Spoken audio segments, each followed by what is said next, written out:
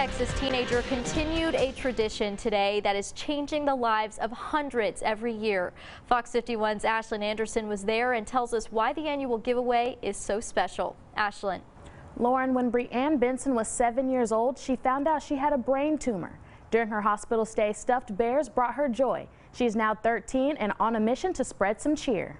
East Texas teenager is spreading joy and love to patients at a local hospital in Tyler. My mother got like a surgery in the hospital and was there for I think over a month and got absolutely zero, and I got really sad. At that moment, Breanne Benson knew she had to do something and spread joy to adult patients in the same hospital her mom was. It was her first bear giveaway. You don't think about kids worrying about adults. They just want to go out and play and everything else. And her heart is so big that she was more concerned with consoling those in the hospital. And here's your bear. So cute. Thank you.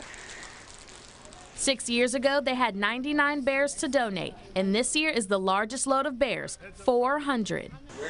Merry Christmas. This year we actually get to fund the entire hospital. What keeps Breanne coming back are the smiles and reactions. Some people cried about them, some people got really excited. Merry Christmas. Thank you. You're welcome.